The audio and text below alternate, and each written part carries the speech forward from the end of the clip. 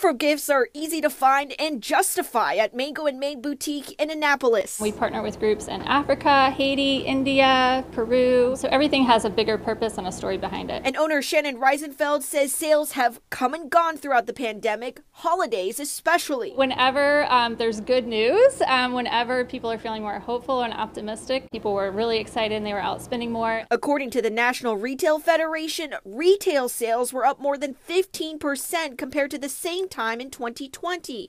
It's exactly why financial expert Sue Rogan says impulse spending can get tricky. What we see a lot of is around the holidays or people's special events in their lives. They tend to be like, well, I deserve this, I need this, I want this. And so sometimes we let the guard down a little bit around our dollars and just kind of let them flow out. So of course you want to shop small, you want to support your local businesses, but Rogan says it's all about balance by first taking a look at your budget. It's really important to put in your spending plan some money, whether it's for fun or some money for buying those things that you really want. Rogan says understanding the external and internal factors behind why you buy helps. She also recommends buy one thing, throw another out, or take the time to think as much as 6 months before you buy. What is it that I can spend that makes me feel I'm in control of my dollars? Control can also come with some help, including the nonprofit Cash Campaign of Maryland. All plan financial success through the pandemic. In Annapolis, Amy Lou, WBAL-TV 11 News.